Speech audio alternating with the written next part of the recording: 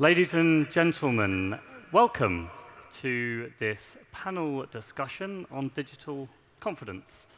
My name is Jamie Bartlett, and I'm very happy to be here chairing this event today.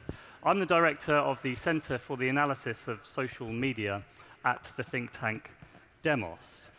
I've been working on issues related to digital confidence and the effect that digital transformations are having on social and political life for some time now. Now, before introducing our speakers, and I'll ask each of them to give 3 to 4 minutes each, I'd like to very briefly set out the scene as I see it. Now, I'm 33 years old. I'm a late generation Xer.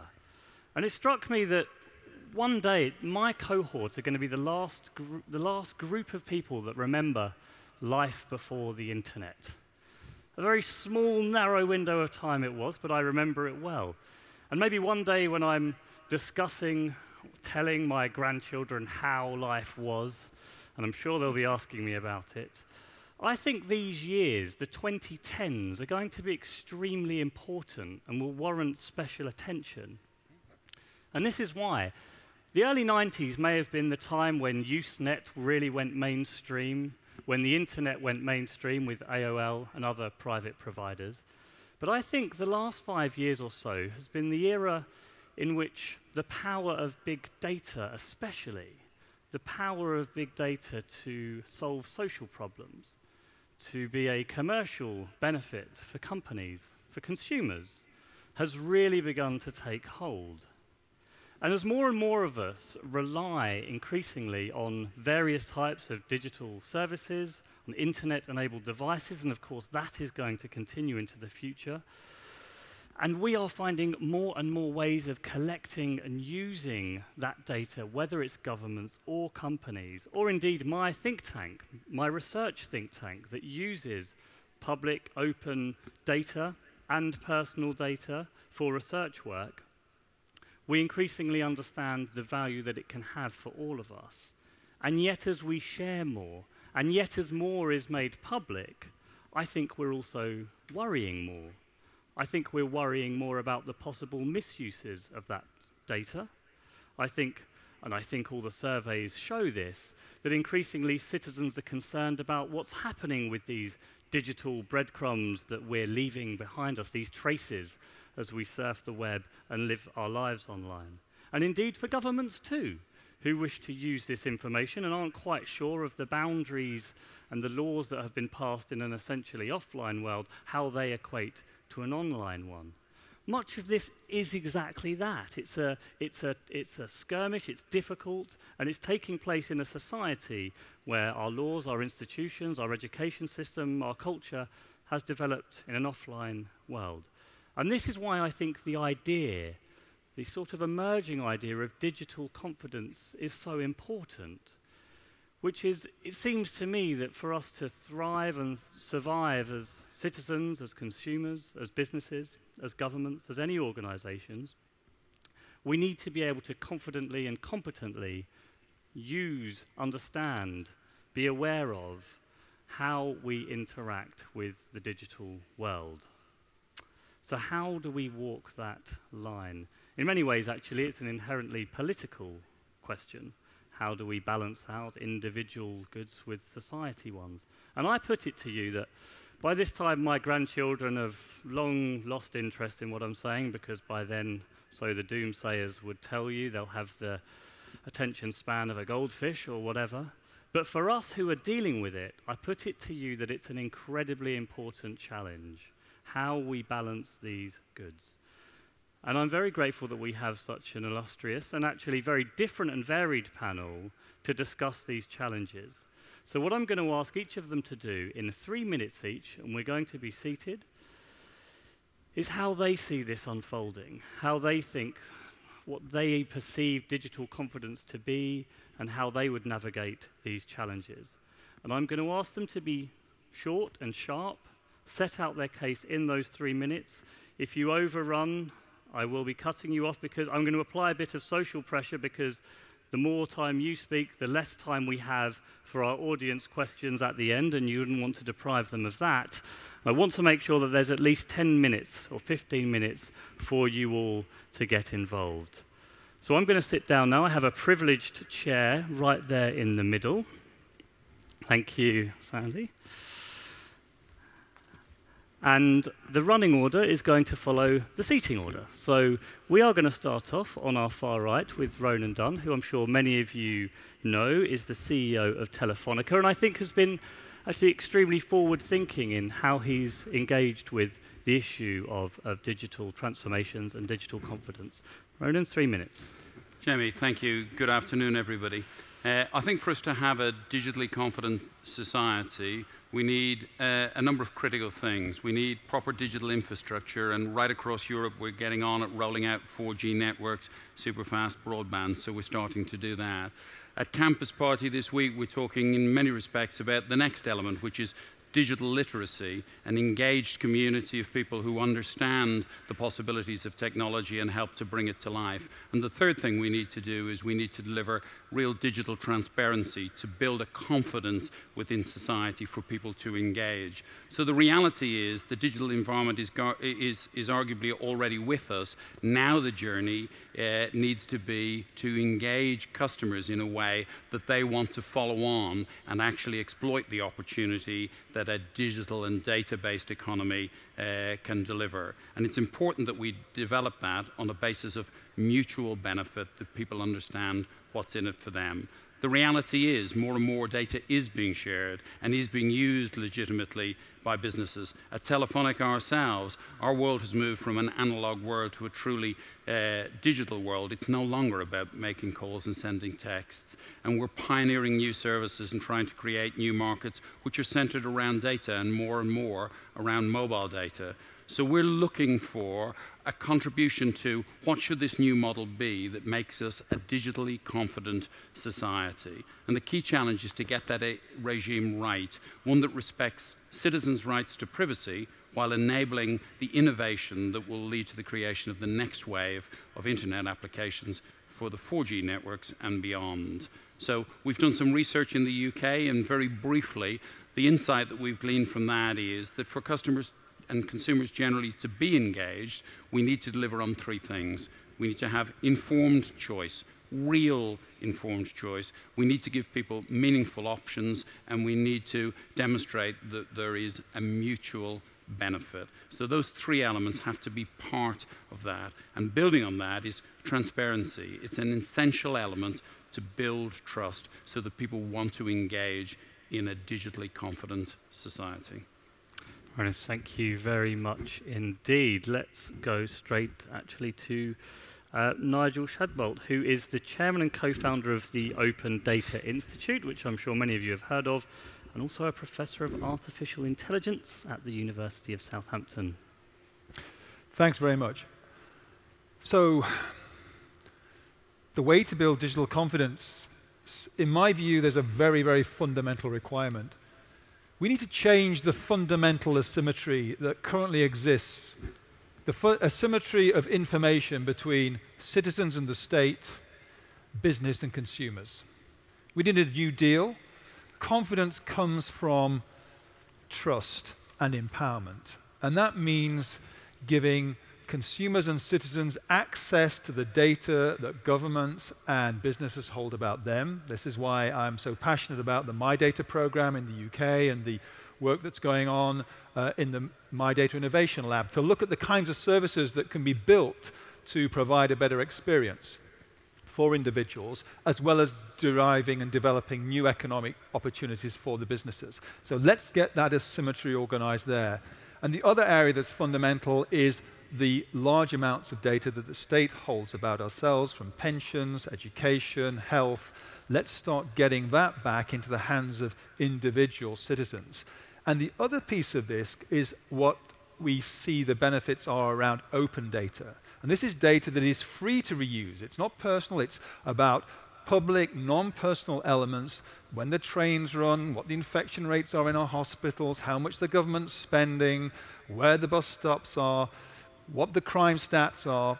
endless examples we're now seeing where if that data's opened up and the presumption is that government gives that data out, we can actually see real benefits, new kinds of economic empowerment, new kinds of businesses that use that data. We have great examples, and we're actually incubating many companies, new companies at the Open Data Institute to show those examples of where you can generate both social capital and economic value.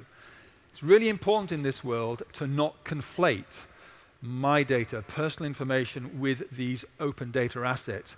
Data comes in very different strains, and the constraints and issues that surround those different kinds of data have to be addressed separately. So we need an intelligent, grown-up dialogue, a debate about what the limits and opportunities are.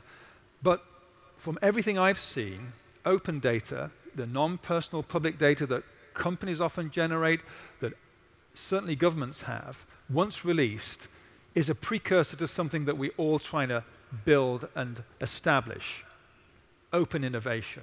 Open innovation thrives around open data, open licenses, open standards, and open minds. Thank you very much. Christopher, who's the Information Commissioner since 2009. It's an appointment made by the Queen with independent status, and I'm sure many of you have seen Christopher in the various debates over the last few weeks and months about many of these subjects, including the Freedom of Information Act. Christopher. Well, Jamie, I'm really excited to be here, and many thanks to Telefonica and to the campus event for including the view of a boring old regulator. Because you can tell I'm a regulator because I'm the only guy wearing a tie. And it's so exciting because here I am on the main stage at the O2 Arena. I have to tell you, my only other visit to the O2 Arena was a big disappointment. I was invited by the BBC World Service, where they were marking their 75th birthday, and they said, come to the O2 Arena for a concert. And as I arrived at the tube station, the place was heaving with people coming to a concert by the Spice Girls. And I thought, wow, the BBC has got really hip here. This is fantastic. But it turned out we were on a side stage with a lot of Mauritanian drumming. And so here I am, and it's fantastic. That's such a good story. That won't count as part of your 3 minutes. OK. I think what I'm here to explain is that the Information Commissioner, that's the UK's Data Protection Authority, and I'm also a vice chair of the Article 29 Working Party, which is the family of the other data protection authorities across the European Union. Data protection is not here to stop innovation happening. Data protection, I would suggest to you, is an enabler. It's not a barrier, because it's a key part of the confidence on which you can build all the exciting developments that your generation is going to pioneer. The Information Commissioner's Office in the UK is not about saying stop. It's about helping you to do things safely within the rules so that we get this balance between openness and privacy that leads to the confidence that is necessary for innovation. That's why the ICO in the UK has published an anonymization code to help entrepreneurs and innovators to deal with data, but in a way that doesn't trash everyone's privacy. That's why we're proud to be involved with Nigel's Open Data Institute. And later on in the autumn, we're going to be publishing advice to app developers to help them to develop products that don't trash everyone's privacy. So don't think that the boring man in the suit is just here to say, sorry, mate, you can't do that, data protection. We're part of this exciting journey. Thank you. Chris, that's very welcome words indeed. Now we're going to shift couches and go straight to you, Professor Alex Pentland, who I wasn't aware of this, but you are considered one of the world's top data scientists, which is an incredible title. And of course, being at MIT, the mighty MIT, which has always had an extremely influential role in both computer science and the development of the internet. Your 3 minutes. OK, so some years ago, I became involved in mobile computing. I run an entrepreneurship program. We spin off many companies. I spin off many companies. And I became concerned about privacy because the data that was coming from mobile, particularly, was so potentially invasive. And it wasn't that I was concerned about that data, but that there would be an overreaction that would squash all innovation. And as a consequence, I started a conversation at the World Economic Forum in Davos among the leaders of major companies like Telefonica, Microsoft, and so forth, and the leading regulators in the world, from the EU, the US, around something that I called the New Deal on Data. So the New Deal on Data was an attempt to find a balance between the government's need to deliver public goods, to be able to make the population healthy, to green the planet, to provide good transportation, all of which can be done with big data. For companies' need to remain financially viable. After all, they're the ones that facilitate creating this data. And citizens' rights, not just to privacy, but to get value from their data. Privacy is just one aspect of the value you can get from your data. And the discussions, which have now gone on for some 5 years, have been very fruitful, have resulted in new regulation in Europe and in the US, and interestingly in places like China and India. And the tone of that is to give individuals control over data about them, so that you can say yes to things, you can have informed consent, no more EULAs, no more terms and conditions. And in that way, you can begin to shape the data future. At the same time, companies own the aggregate statistics that they calculate from their services.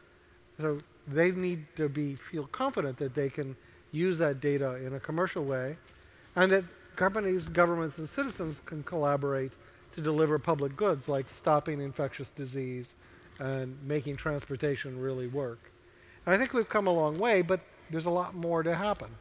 It needs to be a dialogue among these different groups to be able to figure out where the boundaries are between these and how best to use it. And that's why events like this are so valuable, because they help get all of the views and define what the boundaries are between what's useful, what's good, and what's not so good and should be discouraged. Nice. Thank you very much, Alex. So turning to you now, Louise. Louise is a hacker and an entrepreneur and is extremely good at both. He's founded a number of companies and recently won the first Hack Now. Congratulations on that. You have 3 minutes. Yeah, so I'm going to talk from my generation's perspective.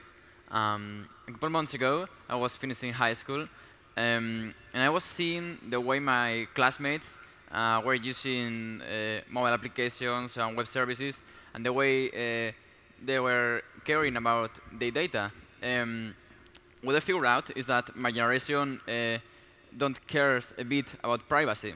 And that creates a lot of problems. For example, classmates that upload a photo with, for example, his girlfriend doing a thing that, yeah, they then regret, and that generates a lot of problems. I mean, privacy online among my generation, it's a really big problem. But I think we don't need restrictions or restrictions like don't upload a photo, or if you're under 18 or you're underage, don't join this website or this service. I think what we need is better education regarding management of our online data. For example, uploading information or photos or whatever to Facebook is not mandatory. You do because you like it and because you want to upload the data. Nobody's like wanting you to upload that data. You do because you want it. But the problem is that sometimes we, the youngest, ignore the consequences of uploading that data. So you upload a photo and then you regret. But it's too late because the photo, when you upload something, if you delete it, there is a lot of people that have, for example, retweet that tweet or download that photo. So it's too late. We decide if we trust a service if our friends use it. And the early adopters, our friends that use that service, usually don't care a bit about privacy. Are the typical friends that post everything they do to Facebook. Everything, like every 5 minutes they post a new update, or it's like they don't have a life, but yeah, you keep posting on Facebook. So that are the early adopters. They're the ones that don't care about their privacy. We really like to manage our info. The problem is that if the web service makes our life easier, we just give away our data to that service. So I think we really need education on privacy. And also, I would like to raise a point that was really mentioned when all this Prism scandal some months ago. When the media started to share with all of us that we could be spied and started to share what the NCA was doing with Prism, a lot of people said that they don't have anything to hide. And that's very interesting because you don't have anything to hide until you have. I mean, for example, when creating a revolution or going against the government, for example, or going against, doing a lot of political movements or just trying to get your freedom back. That was what happened, for example, in Middle East, what's happening right now in Syria and other governments. So I think it's important to keep in mind that we have a lot of things to hide, and we should have things to hide. Please, thank you very much indeed. Excellent. And finally, Matthew Candy is a partner in Global Business Services at IBM, and you've been responsible for IBM's digital front office across Europe. 3 minutes. Okay, thank you. So I've got a very simple perspective on this, which is consumer focus. And I think from a business perspective, that everything an organization should do, if you put the consumer first and base it on what they want and need, then consumers are going to vote with their feet. Right? I think we're living in a world at the moment where, if you look back, consumers have signed up for things, probably provided data without really thinking about it. I think consumers are becoming a lot more savvy about that now. And so we need new innovative approaches to how consumers see things and how they provide data to organizations. And then on the other side, you've got the business world where organizations are moving into a world where they need to move to a richer dialogue with their customers. Okay, so to drive competitive advantage, it's no longer about demographics, it's about how do I service that individual customer, consumer, citizen. And in order to do that, we need to build a massively rich picture of that individual. And then think very carefully about the strategies for how we instrument every interaction we have with that customer to use it as a method for gathering data. But more importantly, it's about what business does with that data to deliver more value back to the consumer and help go beyond kind of brand loyalty, and build an affinity that goes beyond just a transactional relationship. So I think there's 4 key changes that's got to happen for business to continue to embrace and adapt to these changes. So first of these is around engaging the consumer, right? Don't try and guess what they want. Don't try and trick information out of them. But give the consumer the explicit power to opt in to how that business uses their data, right? What they do with it, what analytics they run on it, but put the consumer in charge. Secondly, I think business needs to get better at showing how personal data can be used to provide better services for the consumer, improve society and the world that we live in. Thirdly, this whole notion of value exchange needs to be at the heart of businesses' thinking. So, where is the value in that data for the consumer, but what can I give them in return for that data? And then finally, how do we start to shift the mindset at the top of organizations? So how do we tap into the millennial generation, the thinking that they have in order to start to shift and transform organizations around digital? And so I think there's 4 key opportunities out there. So the first one for business, I think, is around innovating and disrupt yourselves before somebody else does it to you. You need to find new ways of collecting data, but then new ways to innovate your business model around that. I mean, look at what Nike have done with Nike Plus and FuelBand for the whole kind of running and sport industry. Amazon with Kindle, right? They disrupted their own market, in terms of selling books online before somebody else came and did it to them. So I'd pose the question, well, then you start to think about smart meters, right? And what are the utility operators going to do? How are they going to generate new products and services around that? Are they going to do that, or are they going to wait for somebody else to come and disrupt and innovate around them? Secondly, I think the big leap for many organizations is around the insight that they can get from data that sits outside of their organizations, right? So how can they draw in all of that data from social and from the web and start to combine with the picture they have of their consumers within the organization, draw new insights, and start to deliver, richer, more personalized experiences back to citizens and back to consumers? Thirdly, for consumers, I think there's the opportunity for them to think about how they can start to sell and exchange that data for something that they deem of value. And then finally, I think where technology is going, how can business make more use of some of the innovative technology that's out there? And with IBM, this is something that we're very passionate about. And with our research division, work that we've been doing around deep solutions, algorithms for mining intelligence out of data, some of the Watson technology that we're now using within healthcare to try and come up with better diagnoses for cancer. So I think if you combine some of those factors, and for me, digital confidence is really all about how business needs to keep on finding innovative ways to meet and then exceed the demands and expectations of consumers. Thank you, and thank all of you for being so perfectly on time. Can I just start with you, Ronan, and just ask you to elaborate slightly on what you think the business case here, what the business benefit is for someone like Telefonica to get involved in this? There are risks, of course, as well. So why did you make the decision to really try and work in this area? So at our heart, we're an experience-led business, not a technology-led business. We need to bring technology to life, and we need to be able to demonstrate the benefits for our business customers and for our consumers. To do that, we need to make sure that as our business moves from being an analog business to a data business, that those customers are engaged with their information in a way that they see real value. And at the moment, we can provide connectivity. I can upgrade a 4G network. I can spend £1 billion doing it, but so what? What am I doing that's affording the opportunity for citizens to engage in a way that extracts real value out of that investment? That's where digital confidence has got to be at the heart of a sustainable economic and social model, not just in the UK, but in my view, wherever we operate. So I see it as purely smart business sense. Sandy, can I ask you to respond? Because you've talked about, and I really like the New Deal for data, and you've talked about the need for a dialogue, and that includes businesses. What are the sorts of things that someone like Ronan needs to be aware of, that he practically should be doing to get involved into this dialogue and to transform the business? Well, strange you should ask.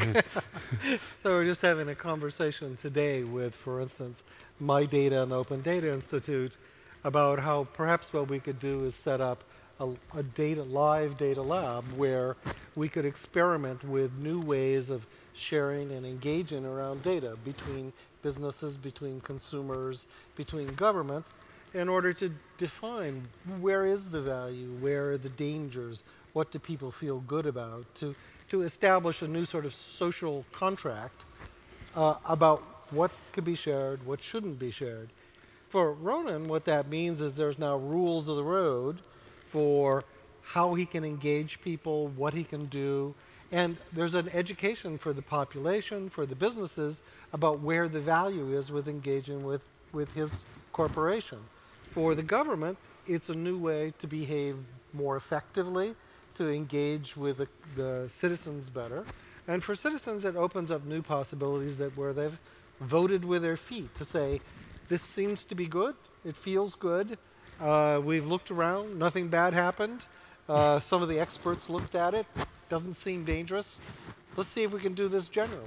The problem with social contracts, though, is that they're so difficult to know when you've got to one.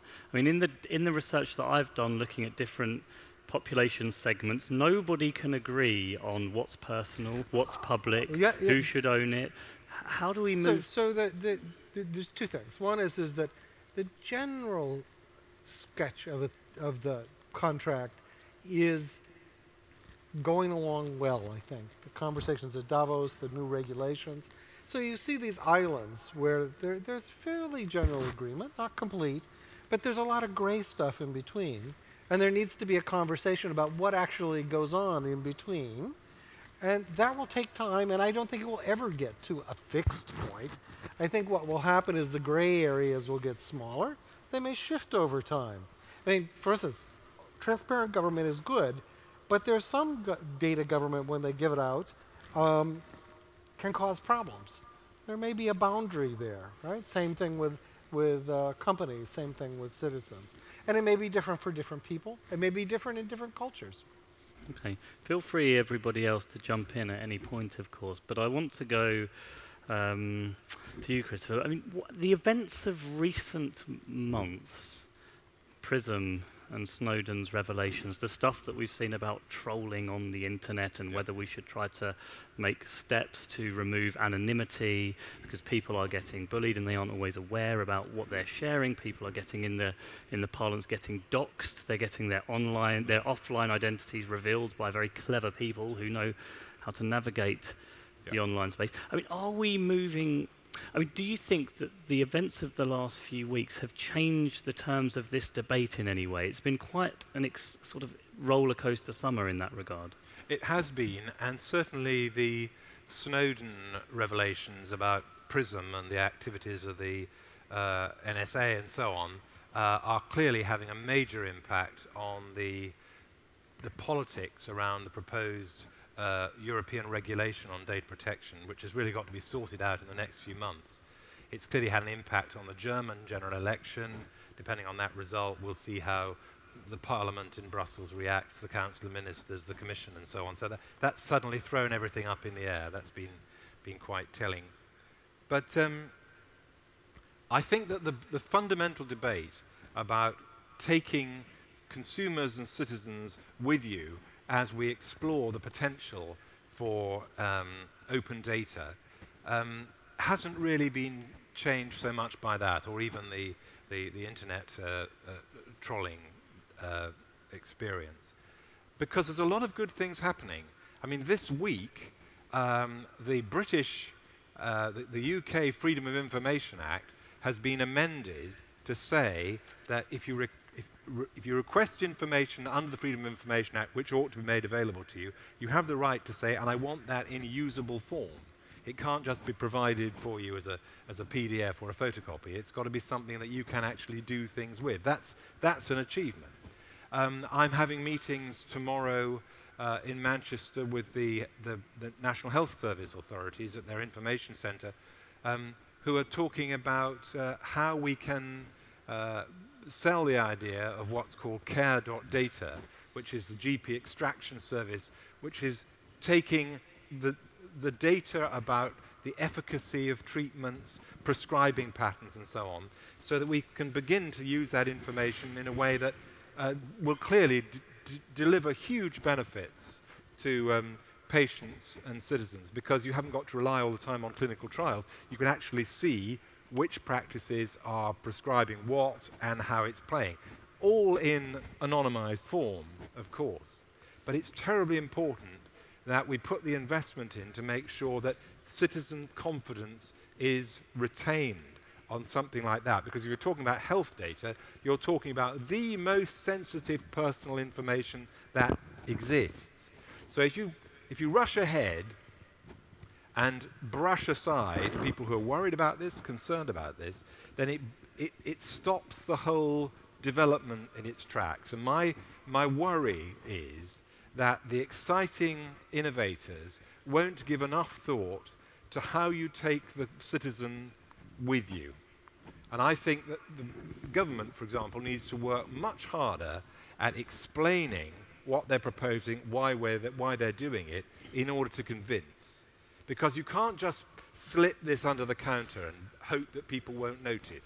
They will notice, and when they've noticed, if they don't trust you, if they don't have confidence, you're not going to be able to do all the exciting stuff that big data offers. So confidence is absolutely key, and treating citizens and consumers as adults, leveling with them, explaining, as Ronan said in relation to commercial services, what's the value exchange? What's the deal? If you treat consumers and citizens as grown up, they will see what's in it for them, and they will want to cooperate. If you try to slip this sort of thing under the counter, it won't work. In fact, worse than that, it'll set back the cause of every other big data development that you're trying to put forward. Nigel, how do we explain this to people? Because not everyone's as tech savvy as well, many of us up here. And they will read horror stories about what Google may or may not have done and how much data Facebook has, and there's a story about GCHQ now. And it's bad for everybody. It's the curate egg effect. Yeah. How do you explain this in a way that brings people along? Well, I mean, just in case we might seem to be in violent agreement on all of this, I think there is an awful lot to be said for the kind of experimentation, building through things like the My Data Innovation Lab, building examples that both corporates and advocacy groups, privacy advocacy groups, regulators can look at, and consumers ultimately can see the benefits both ways. That's just a really great thing to do. I also think we need really good examples from the world, and the world of open data is full of them, really good examples of data that might seem quite edgy, that is used very powerfully as a public good. So for example, we had a great example at the Open Data Institute of a company that took prescription data. Now this is data that every month the GP's prescriptions are made available as open data, not to who, but what drug was made, prescribed, and at what level. Now that's a superb data source. Over more or less 2 years now, we have millions and millions of prescriptions. We've run big data analysis over this, and we've identified for one class of drug, statins, one class of drug, a £200 million potential saving to the NHS, because white label, generic versions of that drug could have been made available rather than the licensed versions. Now that insight is powerful. It's easy to explain. People see why it makes a difference. In the same way when the infection rates for hospital-acquired infections were made available as open data, lots of people were saying this is going to be difficult for doctors, difficult for hospitals, difficult for administrators. It held the system to account. And that builds confidence because everybody has to up their game. There's been an 85% reduction in hospital-acquired infections since that data was published.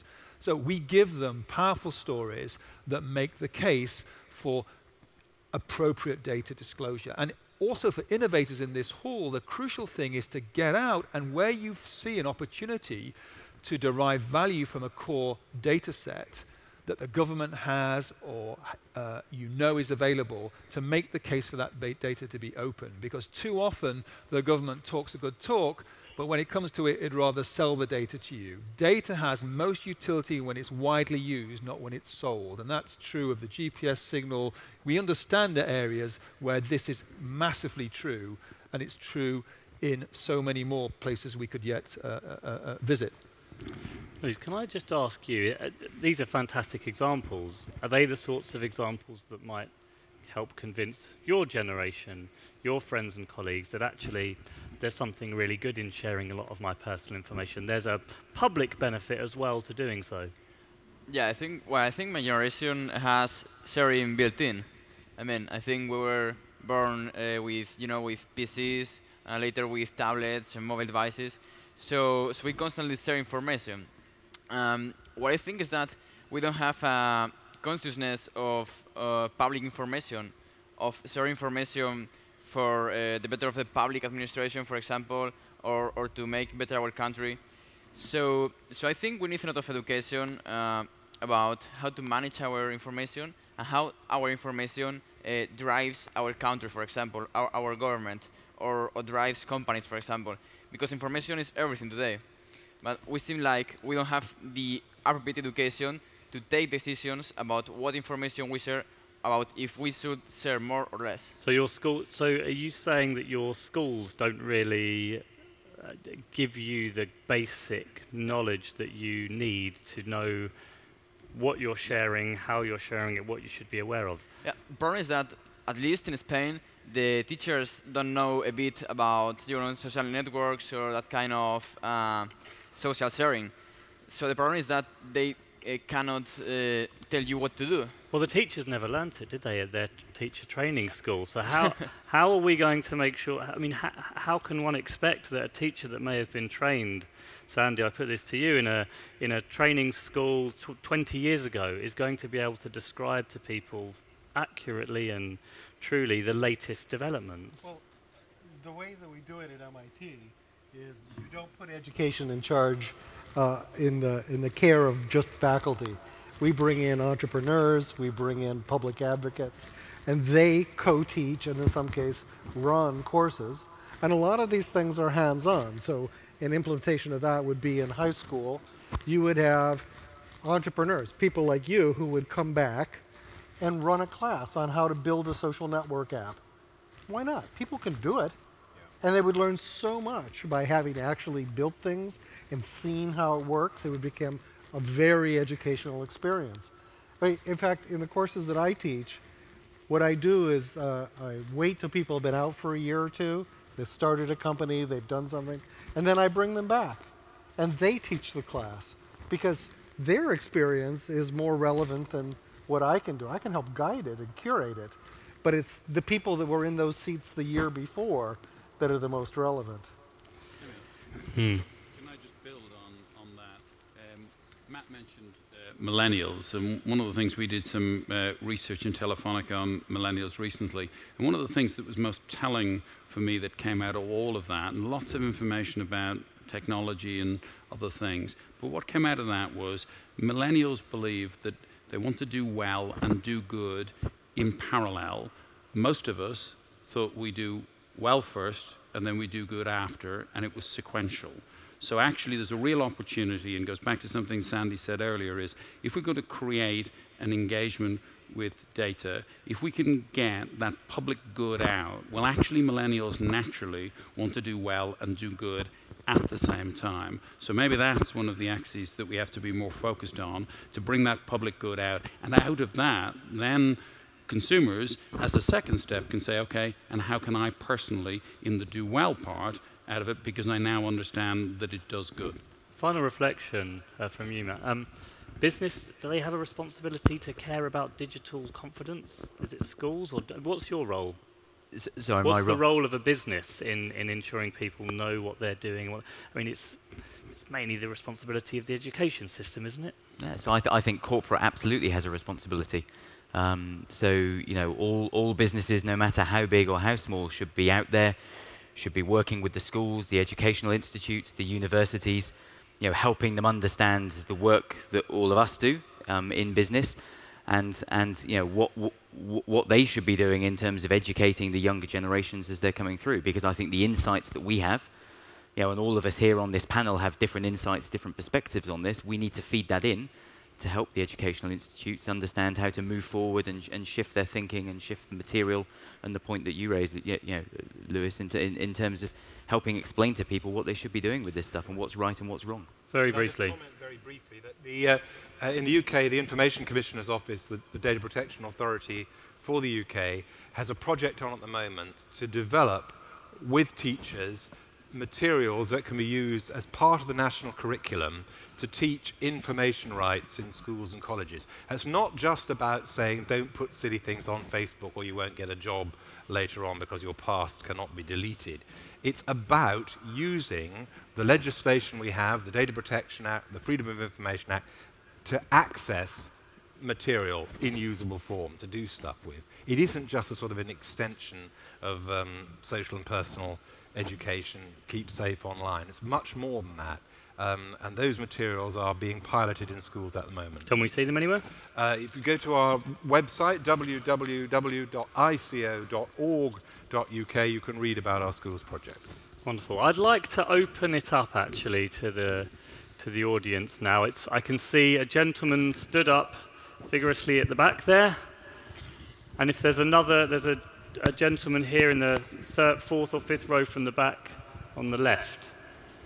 Hello. I'd like a question to the regulators, please. About 5 years ago, the tax office lost the records of something like 20 million UK citizens. What happened in terms of punishment? Can I hold? I'll give you a moment to think about that question. And we had another one down here. We now live, and have lived for quite a while now, in a very international world. Given that Google seems to regard UK privacy laws the same way I regard parking restrictions in France, what is the role of data protection in a world where the people we're protecting against are in another country? And if we have regulations they feel are onerous, won't they just go somewhere where they can do what they want, like America? Yeah, okay, understood. Is there another one? I'll take one more here. There's one there as well. Hello. Yes. Short question for me. If there is privacy, could you, maybe each one of you, give us an example of private information which is business relevant, which I cannot find about you on the internet? I'm sorry, would you like each of us to give you a piece of private information? No. Just the name of it. You can tell me, for example, you cannot find when I was born. That's an example. But give me a piece of relevant information for business, for advertising, which I cannot find about you on the internet. If there is privacy, give me an example of something that I wouldn't know. Don't tell me the value, tell me the attribute name. Okay, I want all of you to think about it. That's a pretty strange question. I imagine there is quite a few. You've got an answer already, do you? Wait one moment. I'm going to take... So if you have a mobile phone, I can tell you where your girlfriend lives. Not your wife, your girlfriend. He wants to know something that he wants to know something that you can't find, not something that you can find. It's not on the internet, but you can get it off of other sorts of data that are private currently. Hold on, sorry, we can't hear you. We'll take the other question and maybe come back to you. Hi, thank you for all coming and giving such insightful talks. This question is specifically for Professor Nigel Shadbolt. I'm myself from the University of Southampton, specializing in artificial intelligence as an undergraduate student. And I was, in a sense of digital confidence and open data, you said open data is open mind, but I think it's more so about not just seeing value and then giving your permission to use the data, but in a sense having security of that data, because in a sense that there's a sense of uncertainty that what we give you, the data that we give you will not be manipulated. And I think that is probably the most fundamental thing why there is this sort of reluctance of giving digital information over. And I just thought, especially from an AI standpoint, the more data you have, the better program that you can make. I just thought what your thoughts on that were. Okay, can I start with you, Christopher? There are sort of two questions directed to you, and I suppose what happened to the tax office discs, but actually the general ability of governments to securely look after data, I think, is what that question is really driving at. Yeah. And the international laws, that is a bit of a problem, isn't it? Okay, well, what did happen to the child benefit tax discs? Because nobody knows. Somebody put them in the post. Stupid. They weren't encrypted. This is 2008, and there was very little that the Information Commissioner could do about it at the time, given the legislation available.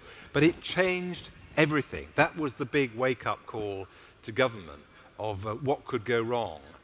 As a result of that loss, my organization was given the power to impose civil monetary penalties for the most egregious breaches of data protection principles.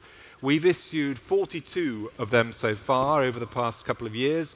We can fine up to £500,000, and it's certainly improved the game of Whitehall. Local government has some way to go, and the health service too. But at least we've got the stick to name and shame. So far as Google is concerned, I don't think a £500,000 fine on Google is going to make them sit up and take notice. But we can, and we do. In fact, Google were with us the week before last, discussing their new privacy policy. By working with other data protection authorities in other jurisdictions, we're sharing out the load. In the case of, someone said something disobliging about the French. The French data protection authority, the CNIL, is leading the work on Google at the moment, and we try not to just investigate the same thing again and again in different jurisdictions. But international enforcement is the next thing that we're working on. There's a big international conference in Warsaw at the end of September, and I've got a motion being debated there about effective international enforcement coordination. And it's not just the European data protection authorities, it's working with the Federal Trade Commission. Peter Fleischer from Google said, what keeps me awake at night is European regulation and American enforcement. So there's quite a lot we can do if we work together. So we're inching towards some kind of settlement. Things are getting better in the dialogues that you're having around the world, including at Davos. So we are moving in a good direction, it seems. Nigel, you had a specific question, maybe from one of your angry students. Well, but also, could you maybe tackle this gentleman's question about what can you not find nowadays? Because people are very worried about the so-called de-anonymization of data, where you can do incredibly interesting things and actually identify people with pseudo-anonymous data. The challenge was to give you a piece of information that you can't find. How I voted at the last election. Okay? I mean, and you might be able to make all sorts of inferences, but you can't know what I put in that box. Okay? So, but we can predict it on Facebook. Well, you think you can. You don't know. Okay? Probabilistically. So, well, actually, you don't know. And, you know, of course, and it relates back to the issue about uncertainty reduction, which is the other question, which is how can you be confident in the information you have? So we are living, of course, in a world where the analytics, the microsegmentation, the analysis that happens is this powerful lens, and it seems to triangulate more and more around exactly what our propensities are, as Sandy said, you know, who your paramours may be, all sorts of information. But there will always be a place where, if we determine, we can either put legislation in place to protect us, we can put social norms and conventions, or we simply can take a view that we will kind of accept the trade-off of utility, and this information will become available.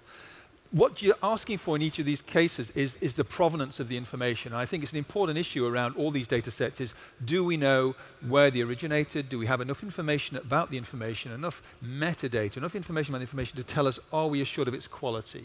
Or this data set, what do we know about that? One of the projects that's particularly popular at the moment at the Open Data Institute is the issuing of open data certificates. And these are essentially evaluations of the quality and nature of the data that's being made available. It's okay putting data out there, but if it's of variable quality or poor quality or poorly sampled, you would like to know. And you don't want to build a business on poor data. Good point. I would like each of you now to wrap up. We are just about out of time, but I want to give you, each of you, 30 seconds just to quickly say, where next? What do we do next? What do you think we should, where should this go next? What's the sort of practical or philosophical moves that we need to make? Can I start this end with you, Matt, and we'll actually go reverse, back down, and finish up with Ronan? So I'm going to drop in 3 points. Oh, they're 10 seconds each. Yep, okay. So first point about new partnerships and collaboration, right? I think, you know, when you look at organization, the ability for new partnerships outside of your organization with others around data to exploit new value, first thing. Second thing, we need to think about the impact this has on business and organizations around the skills within that business. So take a marketing department, right? What they do now is vastly different to what they've done over time. So it's no longer about TV ads and print, but immersive and interactive experiences and the data behind it. And then the third point is, in order to innovate, you need to break things off from the organization. So I think we have Telefonica and Telefonica Digital and what you've done with that, great example. Right, in order to really innovate and drive that, break it off from the main organization and allow them to do things in a different way. Brilliant. Luis, 30 seconds. Yeah. So I think the future respecting to how to manage data in software, there is, I think, the most used form of managing data, for example, social networks. I think the next step is peer-to-peer. Software that is peer-to-peer, so you have your information, you own it, but you can plug your information in the social network so you are connected. Thank you. I think the most important thing to do is to do test experiments, essentially to try new regulatory environments, new ways of sharing data out in the real world, because policy discussions go nowhere. They're about, things that probably won't happen, and we can't anticipate the consequences. So you have to actually take a city, say, in this city we're going to do things differently, we're going to live in the future, and we're going to see how this new policy works. I can see the hacker's ethic still lives strongly in MIT, which is good to see. And to use it to create legislation and regulation, that's an interesting one. Christopher, 30 seconds. Let's not get too starry-eyed about everything that's labeled big data. Can't predict everything.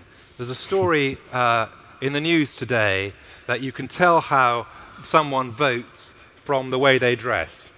Now, according to that study, this panel is entirely of the left, except for me. I don't know whether that's true. It could well be true, but well, +1 to the last 2 points. I think what we're going to see is a shift. It's a shift that is happening partly by dint of the technology.